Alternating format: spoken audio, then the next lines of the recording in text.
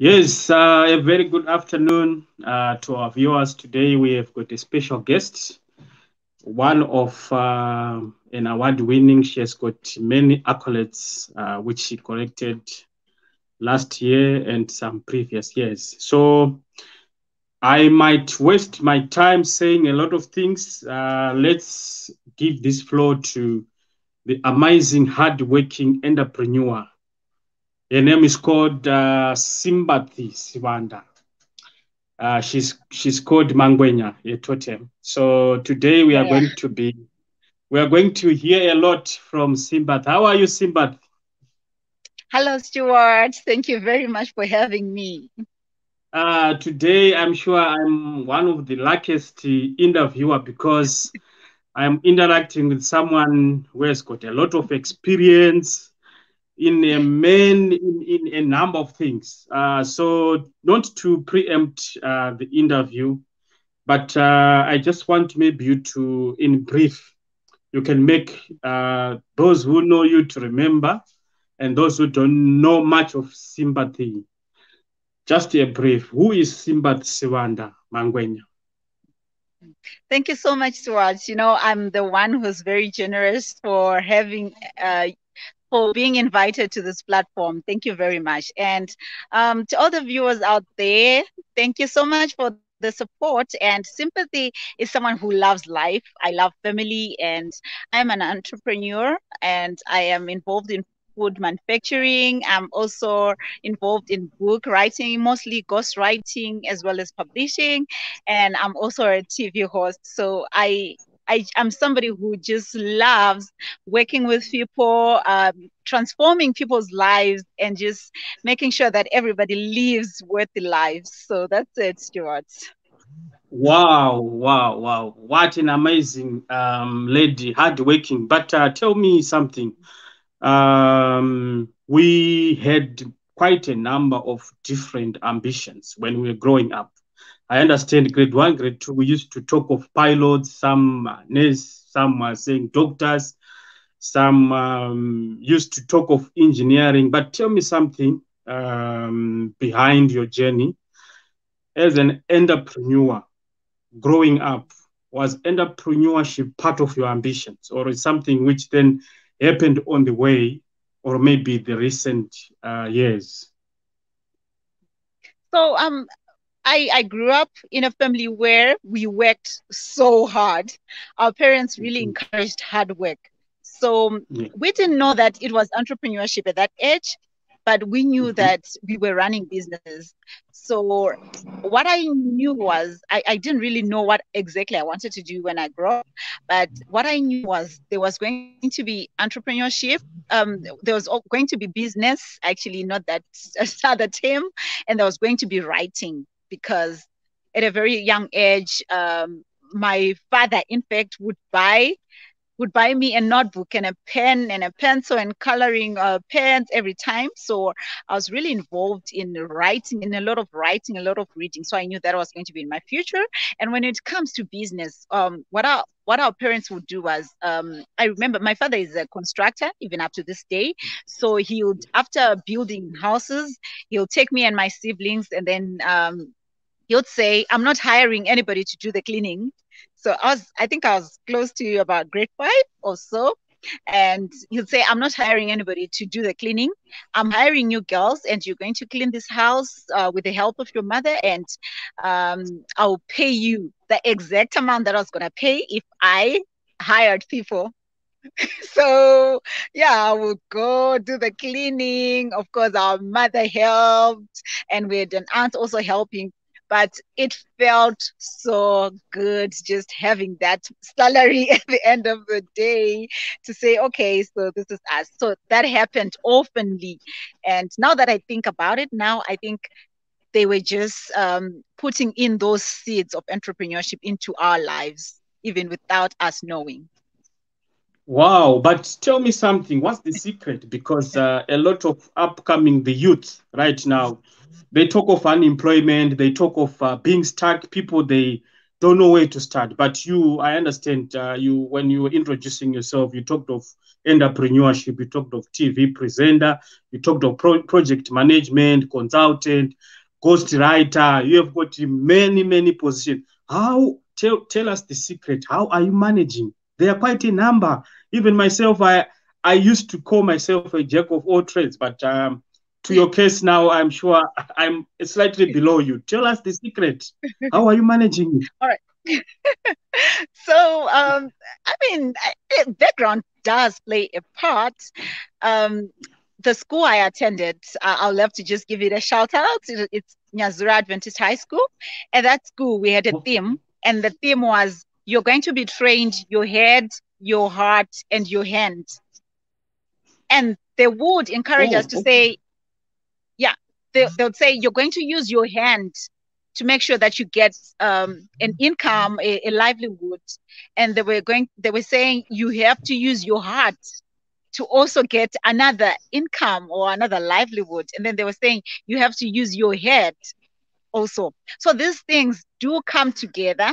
And when you're doing them, it doesn't feel like a lot. It doesn't feel like I'm doing a lot of things because all these things really come together But in the same space. uh, So yeah.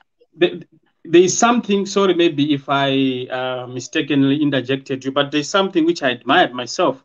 I am just, Yeah. my mind is running around to say, maybe one of my kids, I will send one of my kids to Nyazura just because of, It's a good I mean, the school. good things which you're talking about in high school.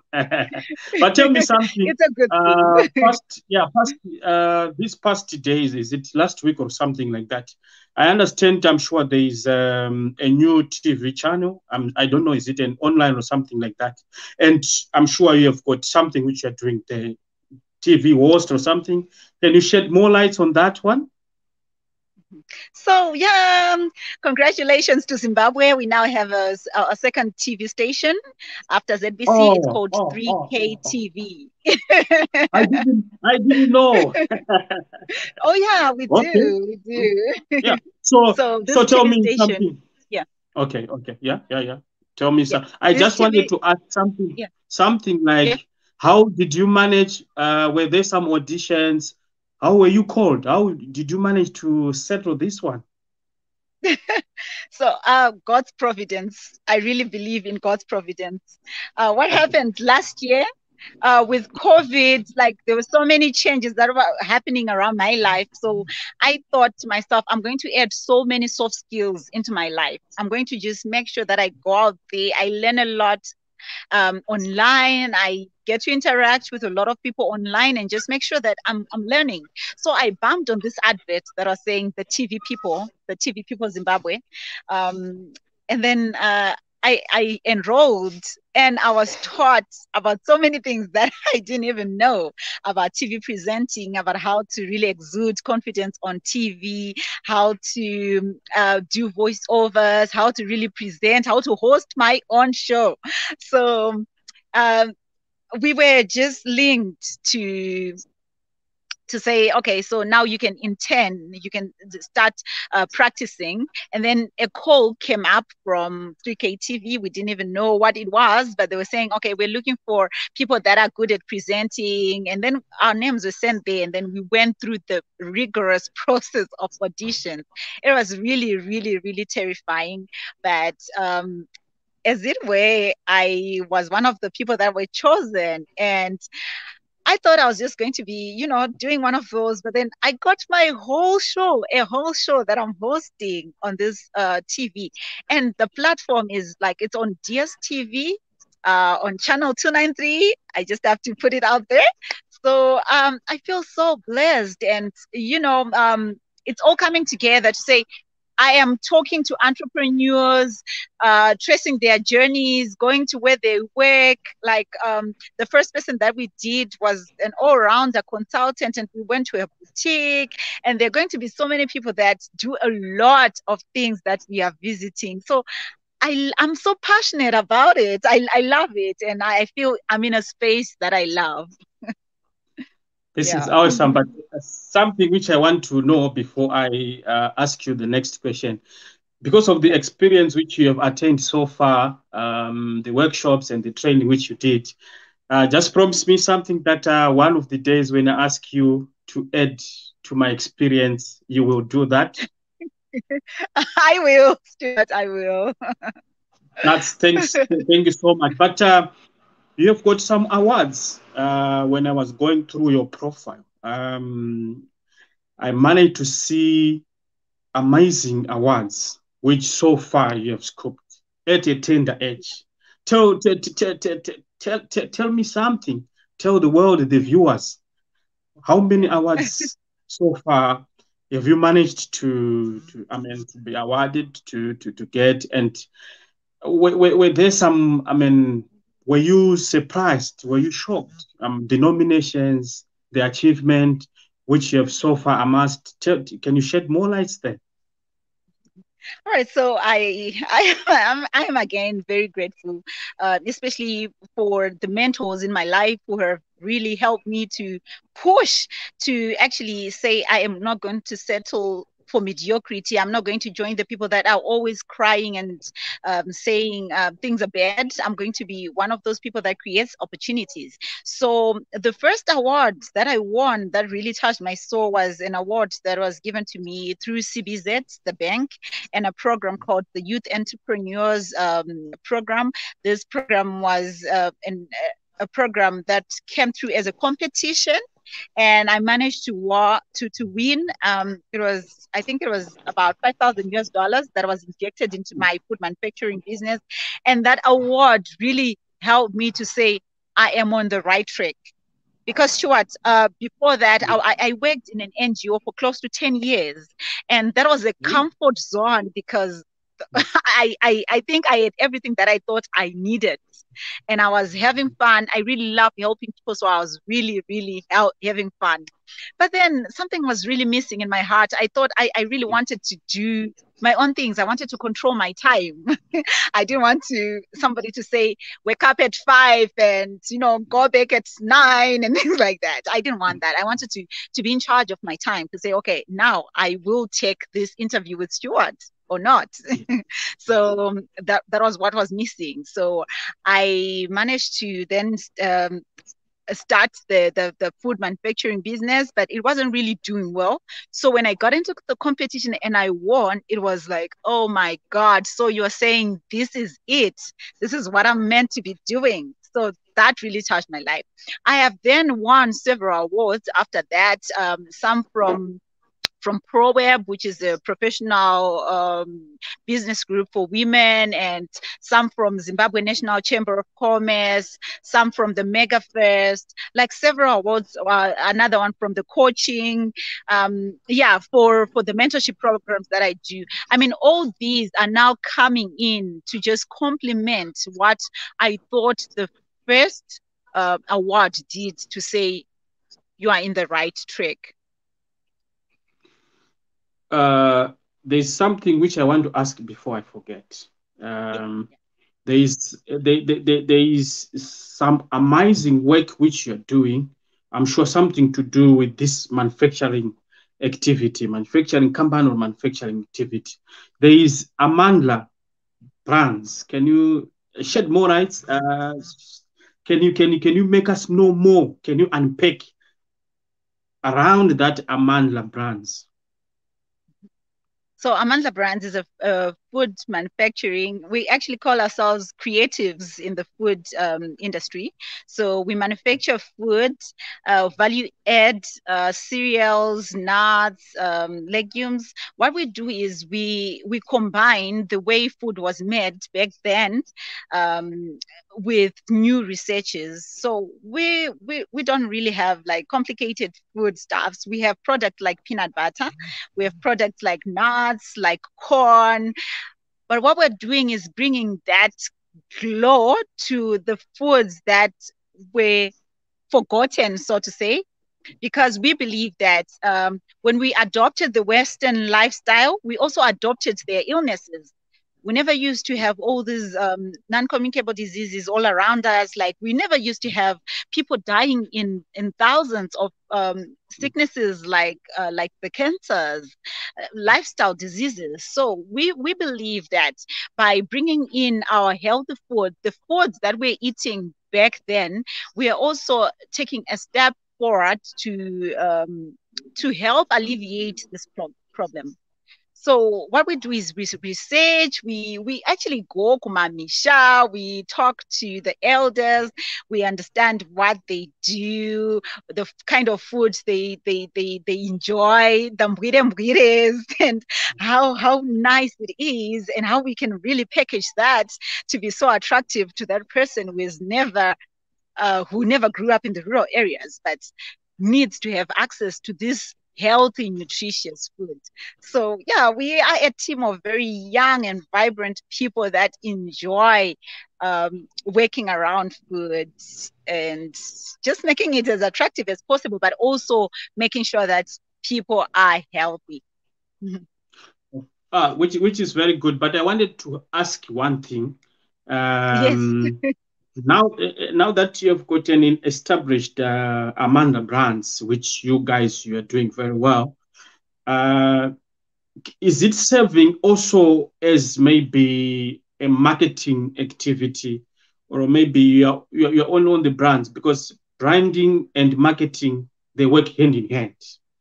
So, I mean, your manufacturing company in this Amandla, the way you explained, is it also more into marketing? All right. So what happened? I used to work for a marketing and branding company before I Yes. became a standalone in Amandla. So I'm really strong in marketing. I'm also strong in branding. So I can help people do that, and I am doing it with a I would say another side business called the Blue Scroll, where we are helping authors get published, where we are helping authors brand themselves, and yeah, things like that. So I really do have that experience in marketing and branding that I think is really, really playing a positive role in what I am doing now. So tell me something. You're also covering a wider range, a wider scope, which include you nurturing, book writers, those who write novels, magazine, whatsoever. You help them. You've got maybe training facilities, or you only help them to publish. Which is which here? So this started as a joke. I mean, the COVID came and we were all crying, but it also brought in opportunities. So I was just taking I used to speak for a fee, but then with COVID, I just said, you know what, I'll speak for free. Like, just call me in any of your WhatsApp groups, in any of your Zoom platforms. I'll jump in there and just talk and just motivate somebody so that, yeah, we do something. So what happened is I was called into a group called She Means Business. And She Means Business is for women that are doing a lot of different businesses. So I went in there, and then I started just encouraging people to write, because for me, I believe I'm an author, and I became an author at the age of 19, and I've seen how it has opened some doors I would never have opened. So I encourage women to, okay, everybody, but mostly women, to write as a way of averting problems like psychosocial problems that would lead to suicide, and also like earn a living. You can be selling your books, you can be selling out content and things like that. So I was just telling these women, and I was saying, you know what, there's something called infopreneurship, where you're doing the main business as an entrepreneur, but you can also just use the information that you have and package it into a magazine, into a podcast, into a YouTube channel and things like that. And you can then get some money out of that gradually. So after that, my DM was on fire. Like, there were so many people coming in asking about this, and I became overwhelmed. I didn't want to be a bad person, a bad trainer. I didn't want to ignore people. So I just said, okay, I'll create a group, and then everybody gets in there, and then they can ask it once, and then I can be responding to them. And it was filled in a few minutes. I was like, oh my goodness, am I taking in something that is too much in here? So, fortunately, I do have friends all over. So I approached some friends, about 5 friends, and I said, okay, guys, I want you to help me manage this group. I want you to help me just answer all these questions and things like that. And then it became something that we were doing occasionally. And now we do have one for adults, a group for young ones, where we train them for free, but then we then give them some services where they have to pay, where we are helping them edit, where we are helping them package their content well. So it has grown into something. I mean, it's over a year now, so it has grown into something that brings in some income, even without me planning. So yeah, that's That, that the mentorship one. that's awesome. At one time, you yourself, you featured, Yeah, I understand, in a North African magazine. Is it yeah, the Western African magazine? I'm sure it's it in Nigeria. yes. Tell us, can you share with us how was your feeling after you have gone beyond the southern region, beyond SADC, beyond Southern Africa, up there in the northern part, the western part of Africa. Tell us, how Yeah. was your feeling? How did you Oh feel my after that? God. I mean, there's some things that happen in your life, and you're like, this is an out of body experience. Is it happening to me? um, okay, that really opened some doors for me. And I believe in I'm a Christian, and I believe in the Jabez prayer, where he says, Lord, please hold my hand, enlarge my territory. So when I was approached by this magazine based in Nigeria to share my story, I just thought, really? What do you want? Like, imposter syndrome just comes sometimes, where you think like, is my story worth sharing? Like, is it really, like, who wants to know? But I've realized that, okay, I am making an impact, and I should just jump up on the opportunities that are relevant to me. So this came in, and I was interviewed, and the story went out there, and I realized that Nigeria is actually a very good market for my snacks. So it's something that I'm hoping to pursue further. So yeah, I'm really fortunate about that interview. That's awesome. Tell us something because we are now winding up now. Yeah. It has been a robust, hectic. The intensity of this interview, I liked it so much. Can you also can you also explain a bit? I mean, in a very few seconds, this humanitarian passion. When did it start? Was it an inborn thing, or maybe you realize the passion when you're already maybe after school? You're now working, you're now doing your own things. This humanitarian passion, where did it start? So I think it's an inborn thing. My name is Sympathy, so which means when I was born, I was just given that name to say you're gonna help. So yeah, I think it's just stuck with me. Imagine me being violent to others, and my name is Sympathy. It won't work.